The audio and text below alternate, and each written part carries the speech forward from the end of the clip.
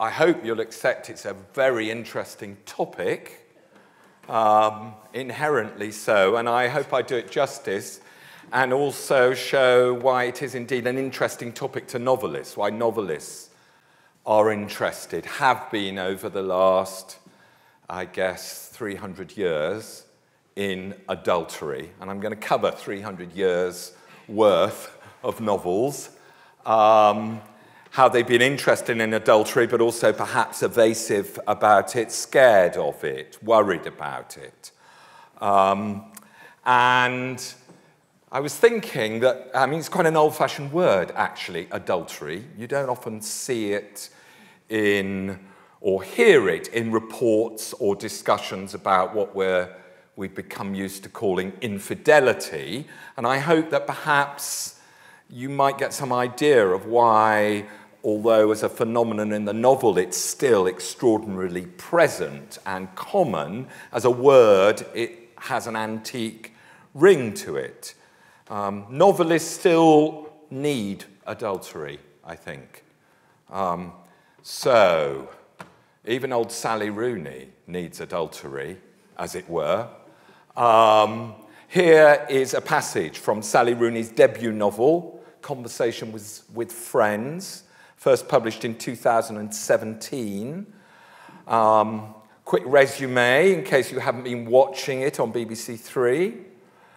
Frances, who's our narrator, you might not get that from BBC Three. Frances, our narrator, is a 21-year-old university student in Dublin.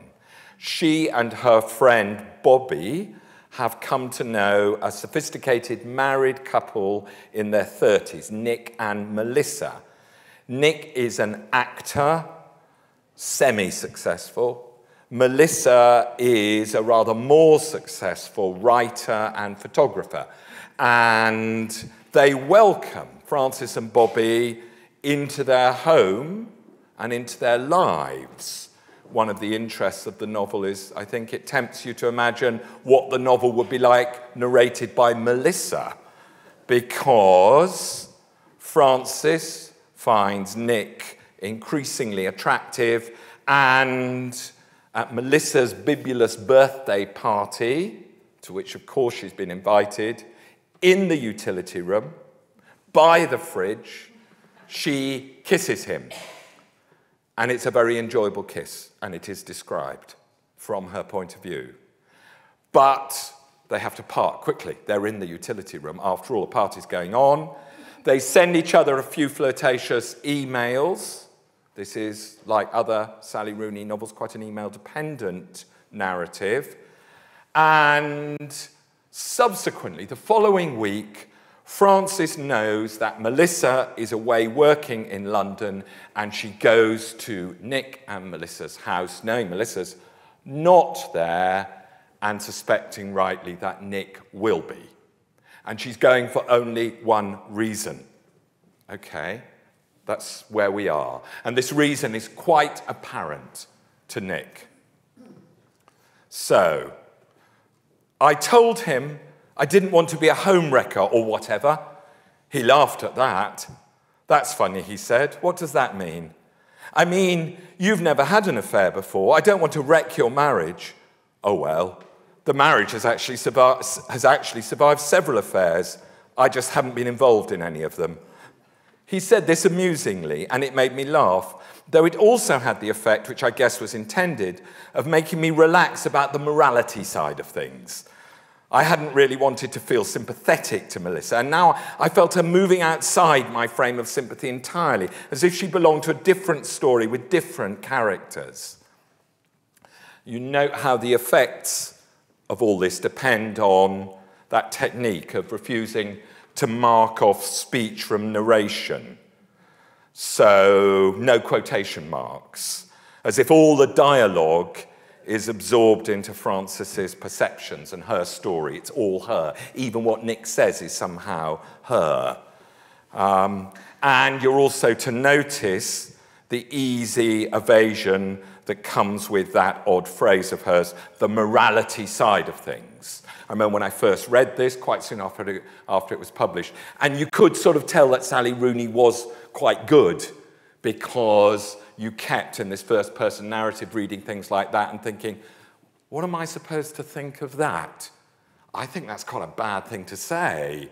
And you're left to decide, as a good and confident novelist will leave you to decide. Rooney stacked the cards a bit by having Nick tell Francis that his wife has already had unspecified affairs. You find out a bit more about that later. Of course, you never get the word adultery in this novel.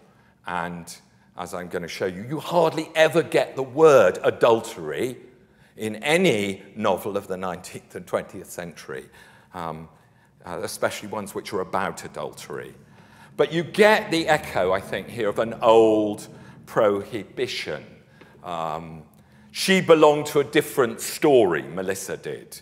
But the different story is the one that gives this story its sort of voltage, the different story where adultery is wrong, where people whose partners are guilty of adultery feel righteously wounded and wronged by it. And Nick's married condition gives Francis's affair, for her, for the reader too, its electricity. It makes it compulsive, risky, ill-advised, adventurous. Why do we hardly use the word adultery or adulterer, let alone adulteress? I wonder when that word was last used, except in inverted commas, in any English publication. Why don't we use it anymore? Well, one simple reason would be because adultery isn't, as it used to be, a word for a sin, an offense against God. Here is a novel in which it is used, where it is assumed that we do believe in God, as the narrator, at least retrospectively, does. This is Defoe's Moll Flanders, 1722. The narrator and anti-heroine of this novel, at this stage, she is a young woman. I think we're to presume probably she might not be out of her teens yet. And she's worked as a servant, and she's very fanciful. And in a household in which she's worked, there are two brothers. And one of them falls for her and seduces her, and they have an affair. But to her perplexity, he tries to persuade her, after the affair's been going on for a while, that she should marry his brother. The mother is very keen that she should marry his brother. And eventually, the affair with one brother is broken off, and she marries the other brother, whom she doesn't particularly fancy at all. I never was in bed with my husband, but I wished myself in the arms of his brother. And though his brother never offered me the least kindness that way after our marriage, but carried it just as a brother ought to do, yet it was impossible for me to do so to him. In short, I committed adultery and incest with him every day in my desires, which, without doubt, was as effectually criminal in the nature of the guilt as if I had actually done it.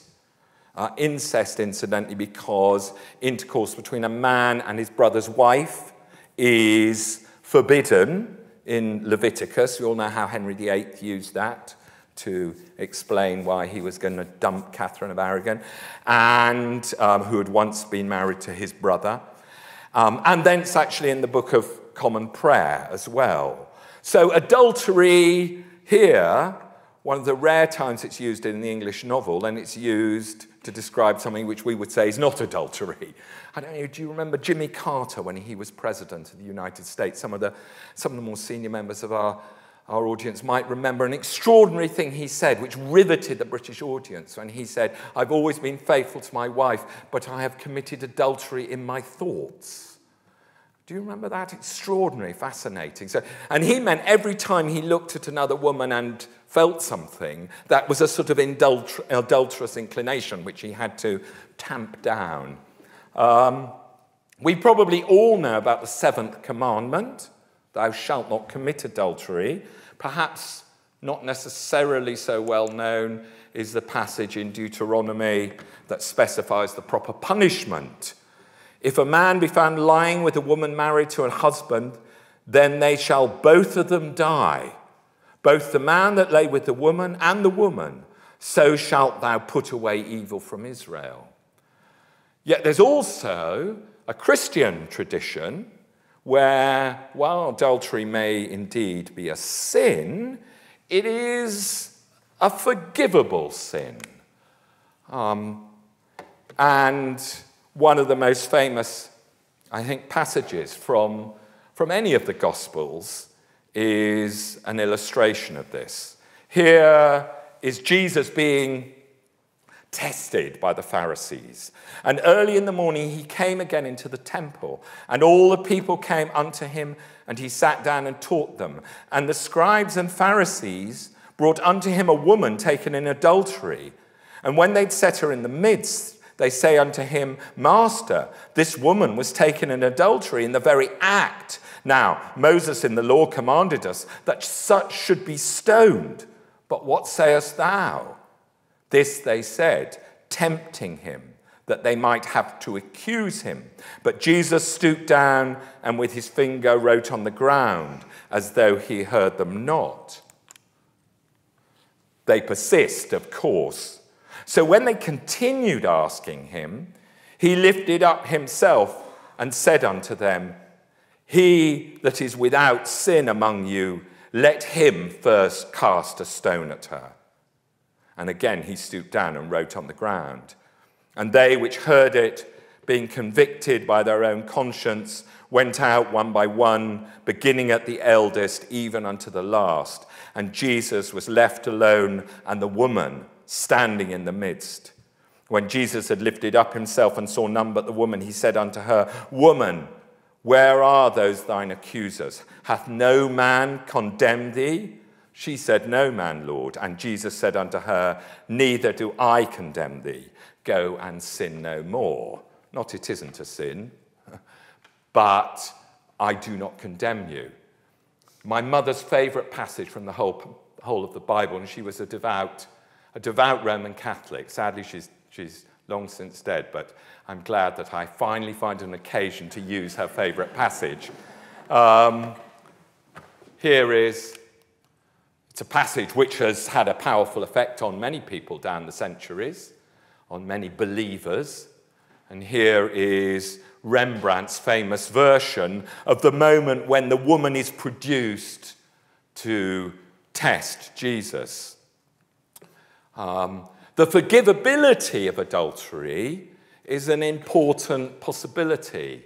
And that's not just because many novelists are Christians, have been Christians, but also because novelists are almost forced to think of adultery as forgivable, or at least explicable, because imagining the road to adultery, what leads to it, becomes in the 19th century, and that's where I want to go now, one powerful way of writing about marriage. How do you write about marriage?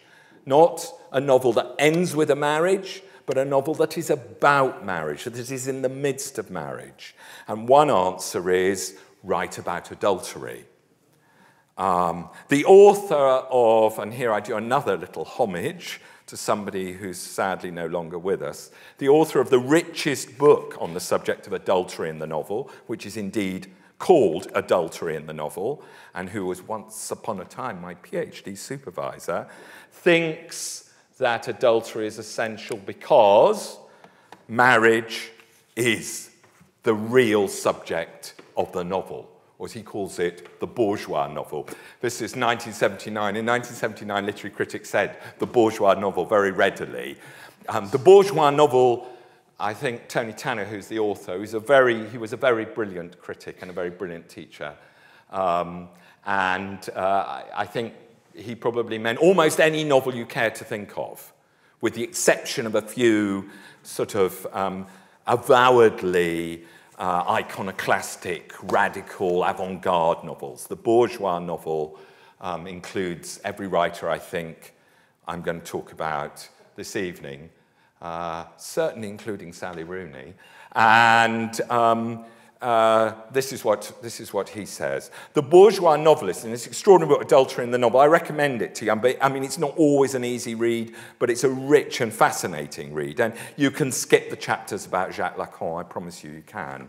I think if Tony was still with us, he might have left those out. Anyway, the bourgeois novelist has no choice but to engage the subject of marriage in one way or another, at no matter what extreme of celebration or contestation. He may concentrate on what makes for marriage and leads up to it, or on what threatens marriage and portends its disintegration. But his subject will still be marriage.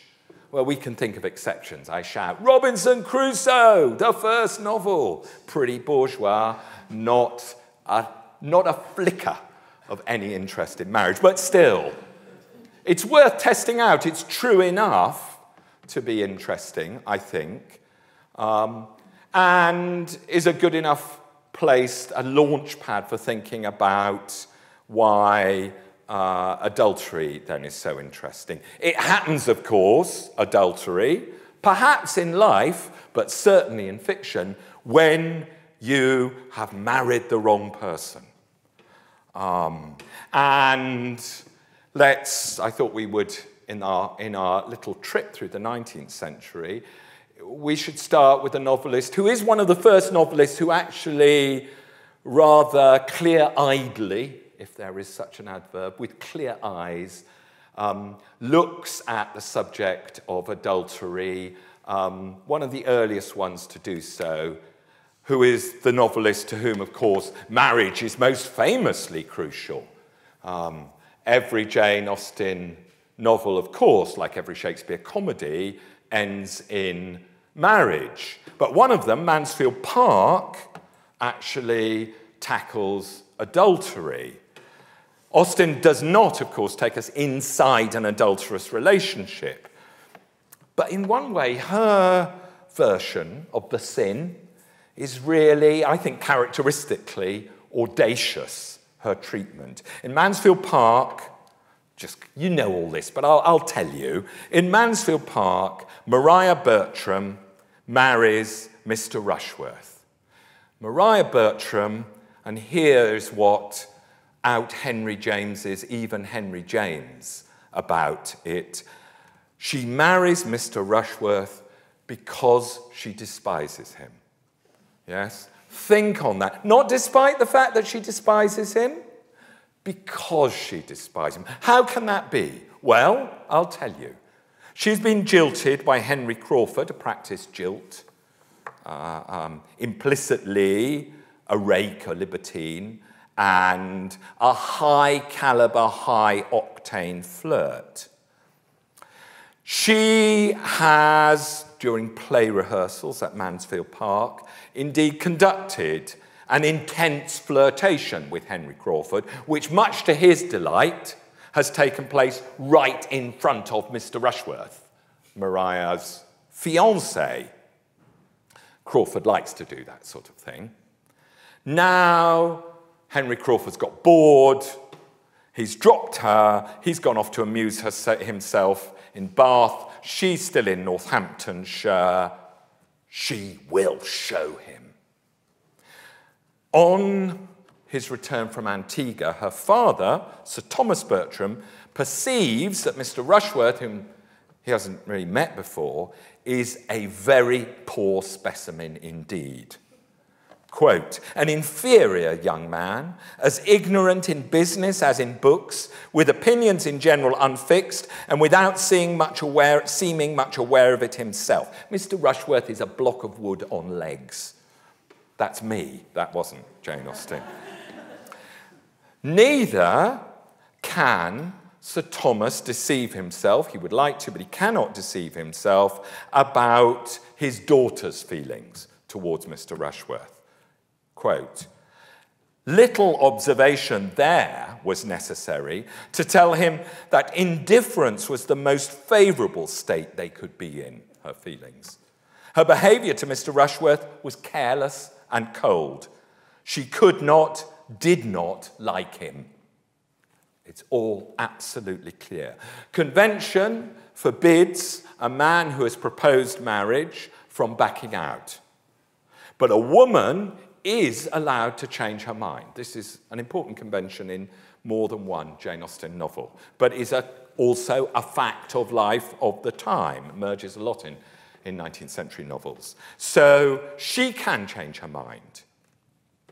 So Sir Thomas talks to her. With solemn kindness, Sir Thomas addressed her, told her his fears, inquired into her wishes, entreated her to be open and sincere, and assured her that every inconvenience should be braved and the connection entirely given up if she felt herself unhappy in the prospect of it. He would act for her and release her. Maria had a moment's struggle as she listened, and only a moment's. When her father ceased, she was able to give her answer immediately, decidedly, and with no apparent agitation. She thanked him for his great attention, his paternal kindness, but he was quite mistaken in supposing she had the smallest desire of breaking through her engagement, or was sensible of any change of opinion or inclination since her forming it. She had the highest esteem for Mr. Rushworth's character and disposition, and could not have a doubt of her happiness with him. Sir Thomas is readily convinced. Mr. Rushworth owns lots of property. He's very, very rich. It's an almost adjoining estate. It's an excellent match. He allows himself to be convinced.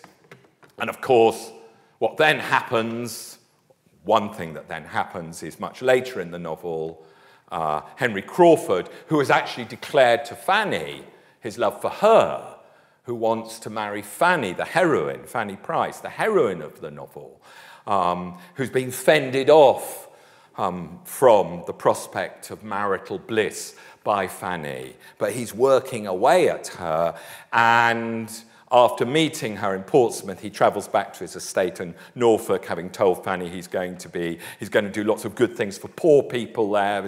He hadn't known that they were there before, but he's discovered them, and he's going to do lots of good things for them. But he goes through London. He can't resist going to Mrs. Fraser's party. He encounters at Mrs. Fraser's party Maria again. She's all cold and huffy. She is now Maria Rushworth. Okay, a married woman, but of course, she wouldn't dream of taking Mr. Rushworth to this party, and her coldness gets Henry going. He can't bear women to be cold to him. He must be able to make them, as he says, smile at my command. And he turns on all his charms again, and they start an affair. And we know about this, and Fanny knows about it, because it starts being reported in the newspaper, okay? That's what life is like in Regency England, let me tell you. And down in Portsmouth, Fanny's drunken dad, an ex-Marine, says, "Oh, high jinks going on. Fanny, look at this." And it's evident from all that exactly what has happened. In the end, it's a public disgrace. Henry Crawford, after a while, gets bored again, of course, goes off. Maria is disgraced because everybody knows about it, because it's an item in the newspapers, apart from anything else. Her husband gets a private act of parliament and divorces her, and she is punished, I think most readers would think, really excessively, by being sent off to a distant country property that Sir Thomas owns in the eternal company of Mrs. Norris, one of the great sadists of world literature. And the two will live together in a kind of Sartrean hell for an indeterminate period of time. But Henry Crawford is still, of course, on the loose. And as ever, Austen is audacious, pioneering in representing exactly the consequences of adultery, reckoning up the consequences of Maria's affair with Henry Crawford, she asks her reader simply to face up to the double standard. That punishment, the public punishment, that public punishment of disgrace should in a just measure attend his share of the offence is, we know, not one of the barriers which society gives to virtue. In this world, the penalty is less equal, i.e. between man and woman, than could be wished. But without presuming to look forward to a juster appointment hereafter, we may fairly consider a man of sense like Henry Crawford to be providing for himself no small portion of vexation and regret. Vexation that must rise sometimes to self-reproach, and regret to wretchedness in having so requited hospitality, so injured family peace, so forfeited his best, most estimable and endeared acquaintance, and so lost the woman, Fanny, whom he had rationally as well as passionately loved. So the best that we can hope for is that although Henry Crawford goes unpunished, he's punished by the fact that he chucked away Fanny Price in order to have this dalliance with Maria Rushworth. Henry Crawford, of course, is not an adulterer. No more are either of Emma Bovary's lovers. We're going to look at them in a second. Rodolphe and Léon in perhaps the most famous of all novels of adultery, Flaubert's Madame Bovary, or Anna Karenina's lover, Vronsky.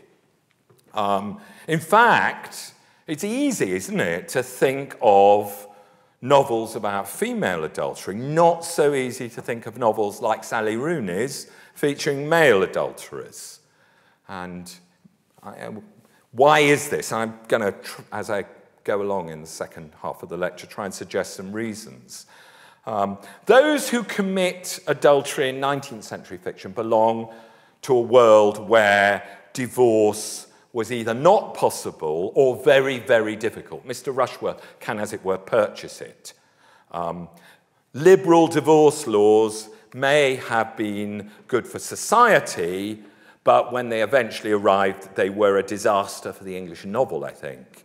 How much more interesting for a novelist when a woman's decision to marry, it's the woman who accepts or rejects the proposal, could not be reversed or corrected.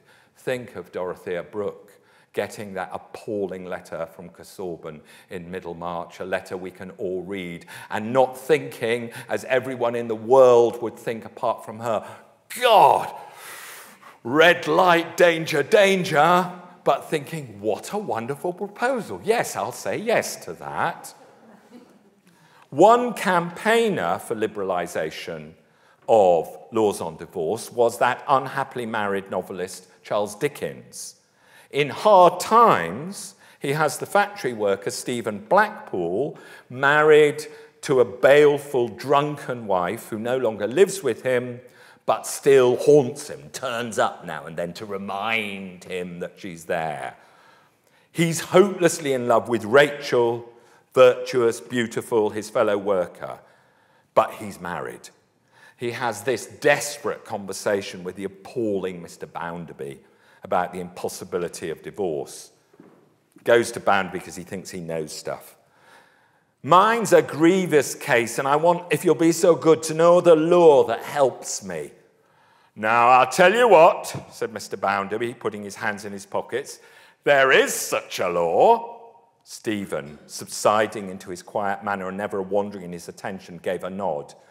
But it's not for you at all. It costs money, it costs a mint of money.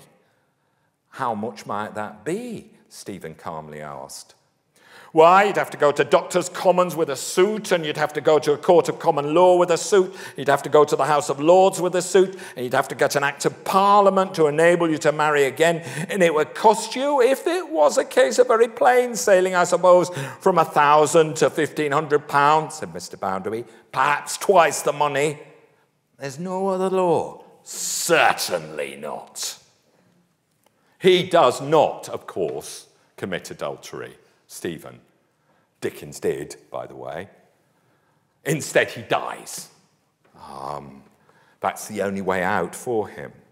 The 1857 Matrimonial Causes Act, which Dickens vociferously supported, brought in the year before Dickens himself separated from his own wife, Catherine, introduced divorce through the court without this extraordinary and expensive business. Men were able to petition the court for a divorce on the basis of their wife's adultery, which would have to be proved, as would the absence of any collusion or condoning of that adultery by the husband. One of the reasons George Eliot's partner, George Henry Lewis, could not divorce his wife, who had had children by another man, is that he had legally taken charge of the children and therefore implicitly condoned his wife's adultery. Women who wanted to divorce their husbands needed also to prove an aggravating factor of adultery. They had to prove adultery, but also an aggravating factor such as rape or incest. The bar, we might think, is pretty high, but a lot lower than it had been. And you could go to the High Court. The High Court in London was the only place to get your divorce. Proceedings were held in open court, enabling society still to be entertained and scandalized by the personal details. But it was some kind of liberalization, and the number of divorces multiplied very rapidly immediately. And some people were worried about this, and the worry about what was suddenly seen the relative ease of divorce, however it might seem to us, was probably behind a triptych of paintings by the painter Augustus Leopold Egg, and this is the first one of a sequence. The latter two shows what happens to a wife who commits adultery. And I haven't done them. They're a bit of they're interesting, but I just want to look at the first one. And you can sort of see what's happened. And this is the husband, the appalled, wronged husband. He's holding a piece of paper, which is the note, the letter that somebody's written to him, revealing what his wife's been up to. And this is the wife who has been confronted and has confessed all and thrown herself in despair on the ground. And this is their children. And actually, the painting's full of sort of emblematic things. Just one, because you can't possibly see it, which I might point out. You'll see, there's half-eaten apples, there's all sorts of things. There's a house of cards, which the children have been building, which is collapsing at that very moment. This is sort of like Hogarth, things falling as you see them. And they have built the house of cards. You can only see this if you see the painting itself on a book, and the book is a novel by Balzac, because French novels, and we're going to turn to this now, French novels are thought to be particularly sort of scandalous in their treatment, their open treatment of adultery, and Balzac, the worst of all about this. And it's sort of unclear, it's left deliberately unclear, is there Balzac there because Balzac illustrates the dangers of adultery, or because reading Balzac makes you commit adultery? I'm not quite sure. Matching the sort of sentiment-arousing intent of this painting was the sensational bestseller from just 3 years later, Mrs. Henry Wood's East Lynne. And the so-called Victorian sensation novel, Wilkie Collins is the most famous, Mrs. Henry Wood, Mary Elizabeth Braddon is perhaps the most notorious of all. And very often these novels deal more openly with adultery and bigamy than actually, as it were, the more literary novels, Bigamy is almost there, isn't it, in Jane Eyre, but in sensation novels it almost always actually is there, and occasionally adultery. And the plot of East Lynne is that the impecunious but beautiful Lady Isabel Vane marries the kindly lawyer Archibald Carlyle, who buys, partly out of kindness, her former home, East Lynne. She's made miserable in her marriage by the interference of her husband's sister, Cornelia, who's a sort of sour spinster, who resents the marriage, and even more by Isabel's growing completely unfounded conviction that her husband is himself romantically involved with the local lady, Barbara Hare, who was once thought to be a possible future wife. This misconception is encouraged by the rakish Captain Francis Levison, with whom Isabel elopes. When she's disappeared, one of the servants, Joyce, knows immediately what has happened. But the husband is mystified until he sees the letter. Though a calm man, one who had his emotions under his own control, he was no stoic, and his fingers shook as he broke the seal. And this is what the letter says. When years go on and my children ask where their mother is and why she left them, tell them that you, their father, goaded her to it. If they inquire what she is, tell them also if you so will. But tell them at the same time that you outraged and betrayed her, driving her to the very depth of desperation ere she quitted them in her despair. The handwriting, his wife's, swam before the eyes of Mr. Carlyle, all save the disgraceful fact that she had flown, and a horrible suspicion began to dawn upon him with whom was totally incomprehensible. How had he outraged her? In what manner had he goaded her to it? The discomforts alluded to by Joyce and the work of his sister had evidently no part in this, and yet what had he done? He read the letter again more slowly. No, he could not comprehend it. He had not a clue. Not the clue, sorry. He has got a sterner code. When once she's gone off, she has a child with her lover, he is granted a divorce, and he's asked about the possibility of a second marriage to a local girl, Louisa Dobede. And he replies to Barbara, no, she who was my wife lives. And he says in sort of Defoe-like style, whoever putteth away, he quotes, whoever putteth away his wife and marrieth another committeth adultery. Interestingly, the only time that the word adultery appears in the whole novel is again to describe something that you and I wouldn't call adultery anymore, even if we still use the word. Lady Isabel is thoroughly punished, of course. Her lover deserts her, Natch. Her child is killed in a train accident in which she is maimed. She returns, she's rendered unrecognizable enough to return as governess to her abandoned children, one of whom dies in her arms. The children don't recognize her. Her husband doesn't recognize her. It's helped by the fact she wears blue spectacles. She herself dies, and as she's dying, reveals herself to her husband, who forgives her on her deathbed. In a notorious narratorial intervention, the author assures her female readers of the book, whatever trials may be the lot of your married life, however bad it gets, she says to them, you must pray for strength to resist the demon that would tempt you to escape if a Francis Levison guy comes along. This escape, she says, if you do rush onto it, will be found worse than death. She actually uses that extraordinary resonant Victorian cliche.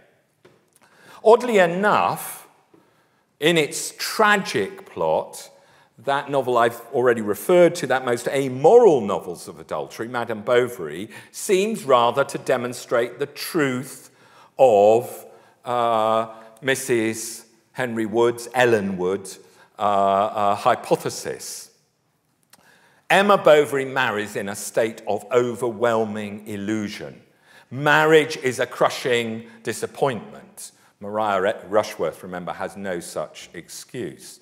And what's most memorable to me about Madame Bovary, and one of the things that surely goaded public prosecutors to try to ban it, to prosecute it unsuccessfully when it was first published in serialized form, is the extraordinary rendering of the wife's contempt for her husband. How brilliantly it captures this. The tedium of their sex life in the first months after marriage. The noises that he makes when he's eating.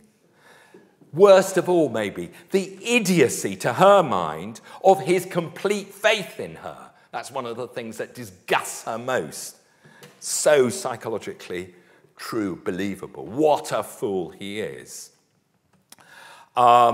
Emma Bovary has been punished once for her folly and her romantic dreams fed by too many novels by becoming Madame Bovary. Of course, she's thoroughly punished at the terrible end of her story by suffering an agonizing death from self-administered arsenic poisoning. I should have said spoiler alert, should I not?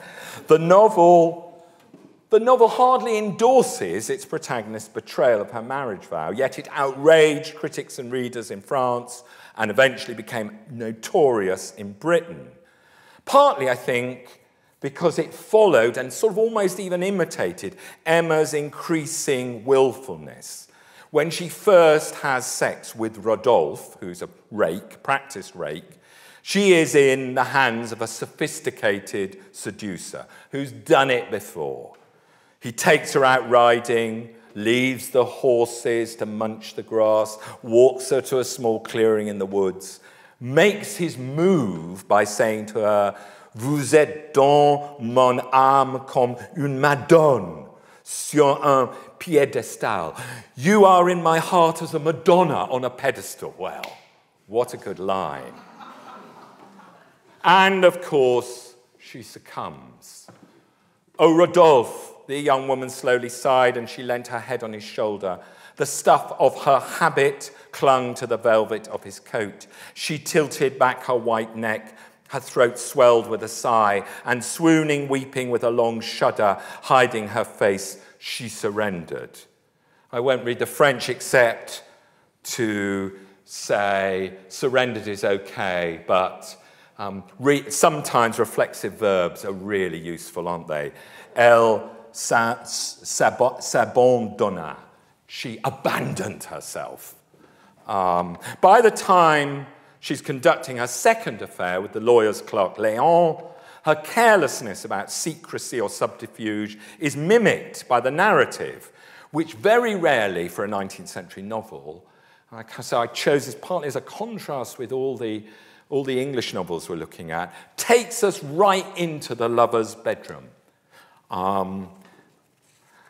She snatched, so this is one of her meetings with Léon in Rouen, a hotel room in Rouen, which they regularly use. She snatched at her dress and tore at the thin laces of her corsets, which whistled down over her hips like a slithering adder. I think, by the way, you'll be able to tell me, une couleuvre. I think that's not an adder. I don't think that's an adder. I think maybe a grass snake or something, but I think it's not an adder. An adder is a bit distracting, isn't it? A poisonous snake here. But anyway, she tiptoed to the door on bare feet to make quite sure it was locked, then made a single movement, and all her clothes fell to the floor. Pale, silent, serious, she sank into her arms with a long shudder. Avec un long frisson. It strikes me there's quite a few words in French, all of which have to be translated as shudder in English. We don't have enough words for frissonning and so on, do we? There's certainly nothing like this in the literary British novel of the 19th century. Indeed, serious novels in English of the 19th century summon up very frequently the dread possibility of adultery in order to deny it. And this is an example. I'm not going to read it all, actually, because I want to get to some other things before my time is up. But this is an example from Dickens's Dombey and Son, where the second Mrs. Dombey, Edith Dombey, who Mr. Dombey has, in a sense, purchased. She has married him because she's got no money and her mother hasn't got any money. Mr. Dombey needs a handsome second wife as a status thing, but also to try and produce a son, because his son from his first marriage, his first wife is dead and the son has now died. And it's a hateful, horrible, mercenary, poisoned marriage. And after Edith has discovered that her husband is refuses to countenance any kind of unofficial separation. She leaves him eloping with his manager, Mr. Carker. They flee together to France, and we find them in a hotel room in Dijon, that seat of sin, Dijon. And we know the background to this because it's clear that she was going to be in an adulterous relationship with Carker and was going to die as a consequence. But while he was writing Dombey and Son, Dickens got a letter from his friend Lord Jeffrey. And the letter said, and one of Dickens's letters to his friend John Forster said, "Note from Jeffrey this morning, who won't believe, positively refuses that Edith is Carker's mistress." So Dickens did one of these things, which he did very rarely, actually, which is changed his mind in the course of composing this serialized novel. And Carker comes, as it were, comes towards Edith and says, "Here we are alone." And she grabs a knife and says, "Any nearer and I'll kill you." And he's completely mystified. And well, he might be, because it feels not just that Dickens has changed his mind, but that Edith has. And this novel of adultery avoided, you get over and over again in Victorian England. You can think of it in Dickens. David Copperfield, the elderly Dr. Strong, has this young wife, Annie, almost fatally tempted by the dashing young Jack Maldon, and witnessed by David and the leering Uriah Heep, but it doesn't quite happen. Hard Times, Louisa Gradgrind, having been married off to the much older and utterly revolting Bounderby, almost falls into the arms, the bed of the loose young gentleman, James Harthouse, but doesn't. And I think you can even think of novels like Middlemarch in this way. Eliot considerately kills off, doesn't she, Mr. Casaubon, so that Dorothea can be duly and legally and morally, it's all fine, rewarded with Will Ladislaw. Henry James, and I wanted, as I said, penultimate author, to look at Henry James. Henry James, I think, has this kind of plot in mind in The Portrait of a Lady, where he introduces his heroine, Isabel Archer, to a world, a very corrupt world, in Italy, where infidelity and adultery are just completely normal for sophisticated characters, and where Isabel is given every good reason to renounce her own marriage vows. She's discovered that her husband, Gilbert Osmond, is a deceitful, sadistic. He keeps company with a former mistress by whom he has had an unacknowledged child. She leaves Gilbert Osmond, returns to England, and Caspar Goodwood, whom she loves and who loves her, asks her to leave with him. It would be an insult to you to assume that you care for the look of the thing, for what people will say, for the bottomless idiocy of the world, i.e., for people going, "Oh, that's adultery, they're not married." It's helped by the fact they're also rich, that they can do this. We've nothing to do with all that. We're quite out of it. We look at things as they are. Okay? And so he goes on. But it says at the end, Isabel gave a long murmur like a creature in pain. It was as if he were pressing something that hurt her. She resists the temptation. When Caspar returns 2 days later for her answer, he finds that she's gone to Italy.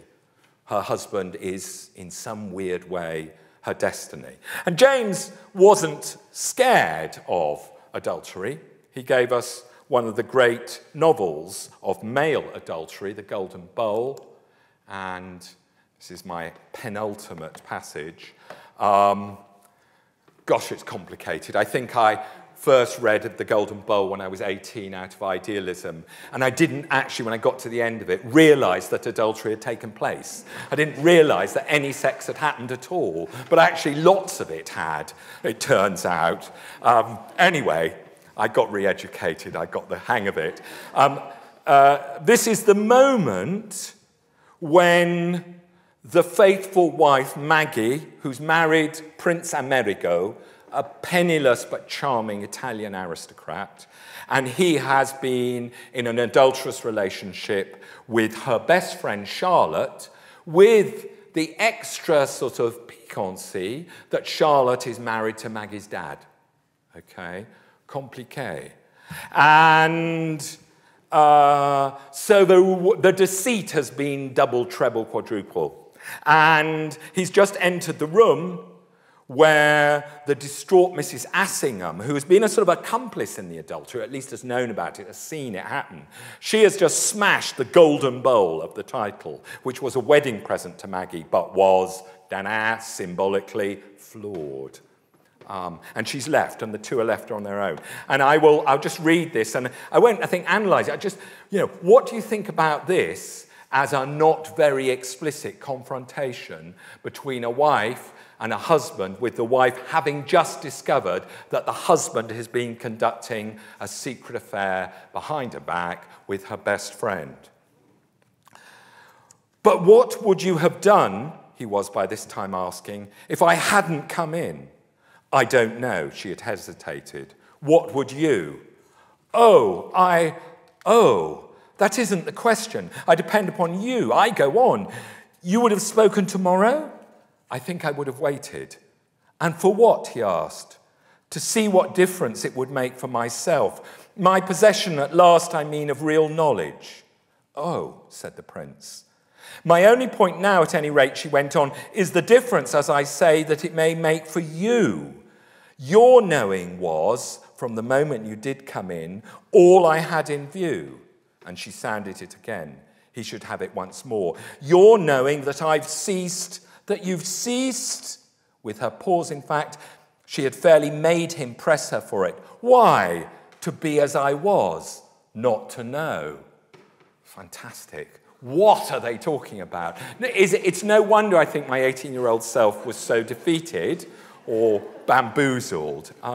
Wonderful use of the word know as an intransitive verb, right? You know, but you don't know something. You just know. And it's an extraordinarily interesting novel because, of course, adultery is never mentioned once in the novel. By her indirection, Maggie wins her husband back. She does it also very cleverly by sending her father and Charlotte safely back to America. She wins him back, and she's happy to do so. Adultery defeated, a very rare phenomenon in the novel. Now, just to end with, I had promised Evelyn Waugh and Zadie Smith, but I have not time for them, sadly. But this is where we end with, I think, because I want to come back close to the present day, and I think a terrific recent novel. This year, so up to it am I. A novel that turns on adultery, Tessa Hadley's Free Love.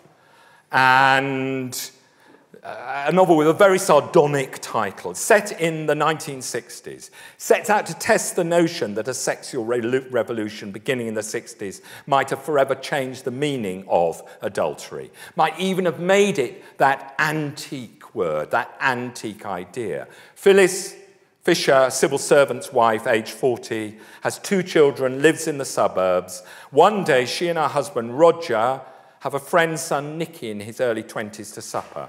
Late in the evening, in the back garden, in a brilliantly rendered scene, Phyllis kisses him.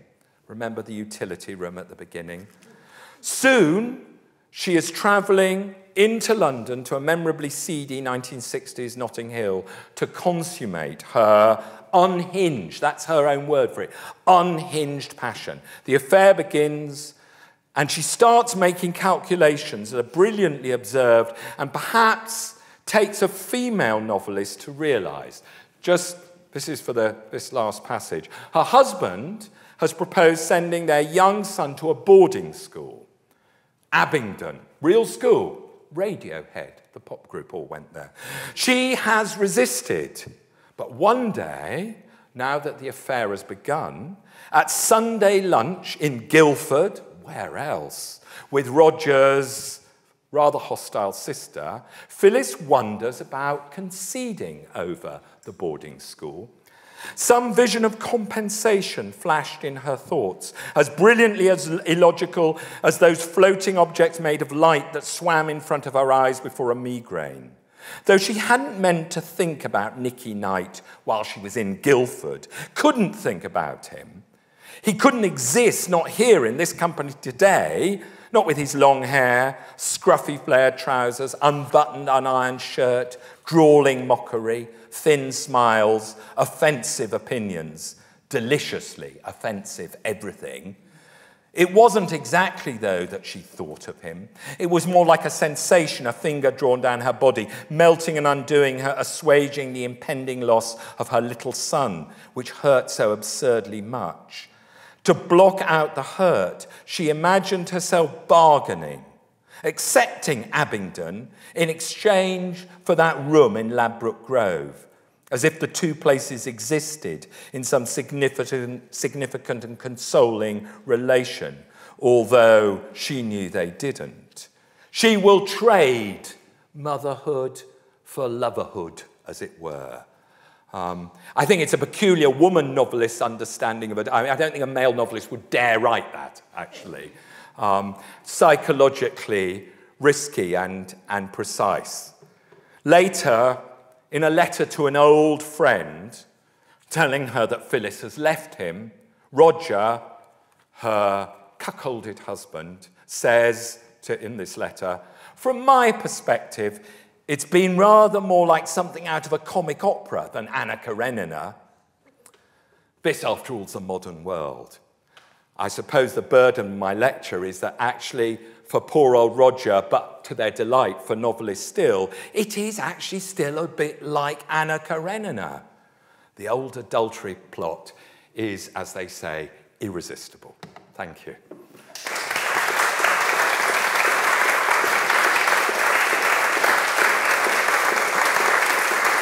What do you think about female French writers such as Rothschild or Sand who write about adultery in the 19th century? Such as who and Sand? Rothschild or George Sand? Yeah. Well, I guess I hesitated about including Madame Bovary because I thought that will open me to just this sort of question. And my defence would be that Madame Bovary became a sort of notoriously circulated text in Britain.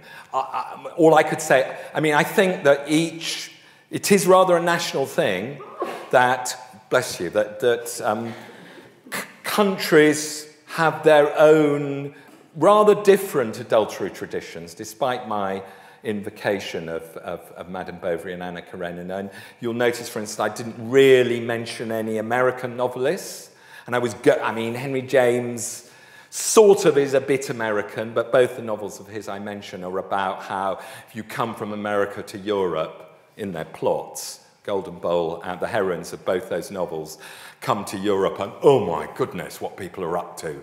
You know, I'm a simple American. And I was going to have some real American fiction, particularly of the 20th century. And it just seemed utterly different, their exploration of adultery. So, the pat answer, which is a true answer, is that French fiction was far more daring and as it were, open and explicit and delighted in being so.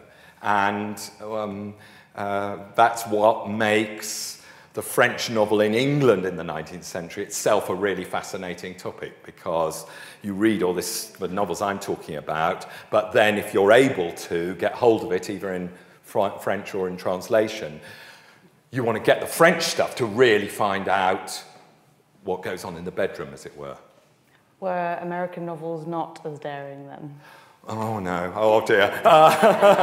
Well, I think the American adultery novel, at least of the 20th century, is a really different thing. I know, to give one example of a novelist whom I love, he's rather sort of, he's been cancelled, but he's rather out of fashion at the moment. I think he'll come back. John Updike. Adultery is in one way his absolute obsession. It's what he writes, not just his novels about, but very many of his wonderful short stories.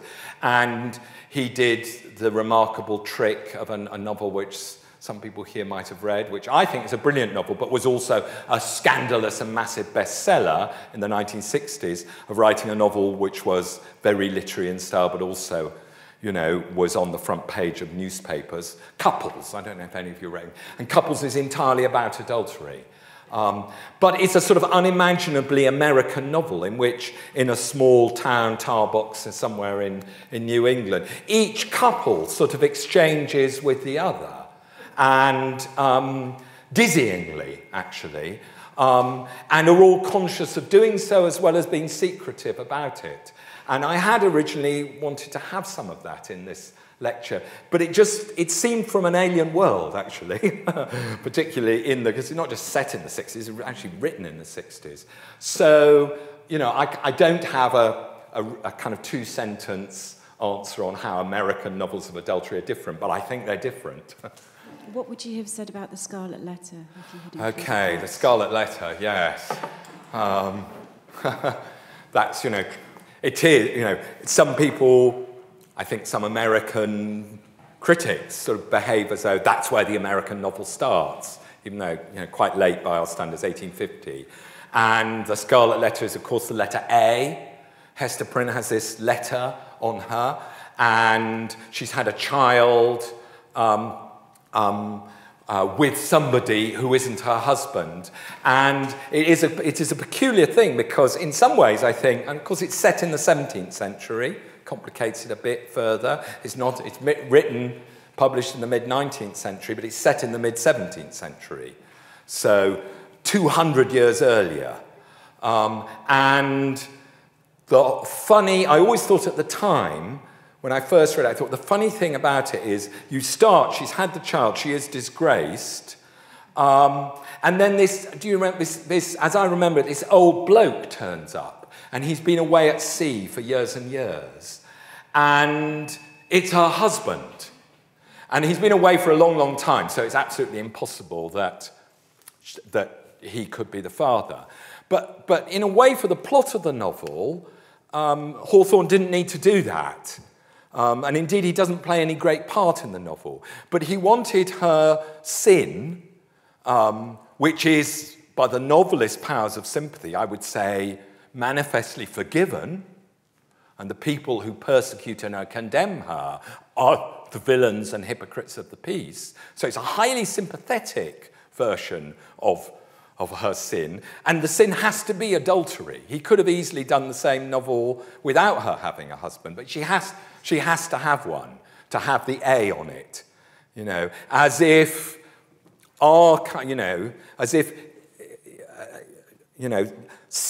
sort of sexual abandon is not enough. She has to have disobeyed the absolutely, what Tony Tanner would say is the most basic sort of rule which keeps a society together, as it were. And that's also, you know, maybe half an answer to a question I posed earlier on about why is it over and over again, so often, even often in 20th century novels, it's the woman who commits adultery. Not always, but very, very frequently. As if as if the novelist is following what he or she perceives to be what a society thinks of as the sort of, the ultimate threat. You know, men can go off and do all sorts of things, but they rely on their wives being faithful. They rely on knowing that their children are their children. You know, that's the basic thing. Dr. Johnson said the basic rules of society they're based on the fact that a child always knows who their mother is, but never knows who their father is. Johnson put it in a satirical way. So it seems that, you know, maybe Hawthorne has that in mind. Thank you, Professor Mullan, for letting us put you on the spot like that, and thank you all for coming.